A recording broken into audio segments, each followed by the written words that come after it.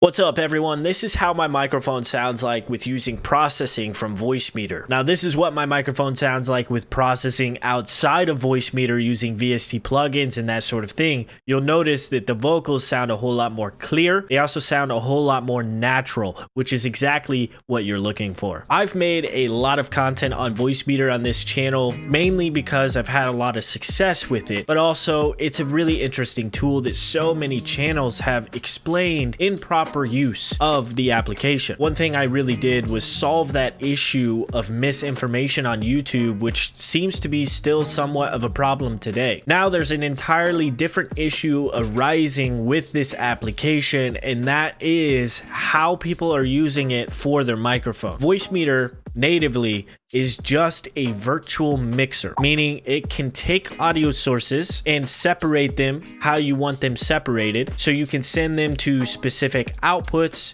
or virtual outputs and use them how you would like to. It's great for streaming because you can take those virtual inputs directly and put them into OBS as their own sources, allowing you to separate things like browsers, music, and all that sort of stuff. So naturally, Voicemeeter is meant to be used as a virtual mixer. On top of that, they've added in features such as compression, noise gate, limiters, equalizers, all of this stuff that can be used to kind of assist you in making your vocals sound a little bit better. Unfortunately, Voicemeeter is not great at doing this. I know that I've made content on how to use the EQ with Voicemeeter and that sort of thing, but it's not something that I would suggest that you do. There are better options out there, and they are free, that you can use to make your microphone sound better. And you don't have to use, or you're not limited to, a single dial with your compression and your noise gate. And in fact, you can gain control over every single function of the compression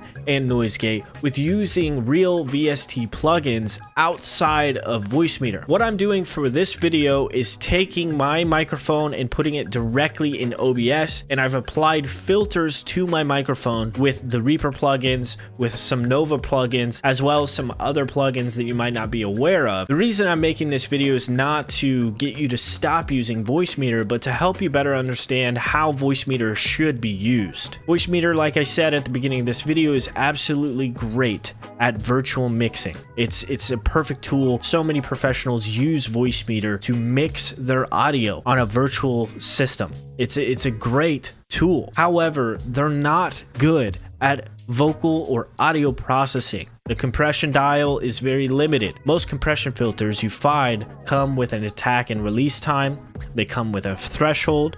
They come with all kinds of different parameters to help you fine-tune that compression filter in order to make it sound good and fit your microphone, your environment, and your vocals better. With Voicemeeter, you're limited to a single dial, and you kind of have to do a lot of guesswork with turning the dial and then adjusting your vocal volume to get it sounding okay, when you could just gain control over all those parameters, learn those parameters, and make your microphone sound better, or your voice sound better. And it's the same scenario with the noise gate filter on Voicemeeter. You're limited to a single dial, whereas most noise gate filters come with a threshold, attack and release time, all kinds of different parameters to help you make that noise gate work better for you. Outside of those two things, the EQ on Voicemeeter is also limited. You're stuck to using one type of EQ, which is a parametric EQ. There are different kinds of EQs. Most audio engineers have a variety of different EQs that they pick and choose from depending on the voice that they're dealing with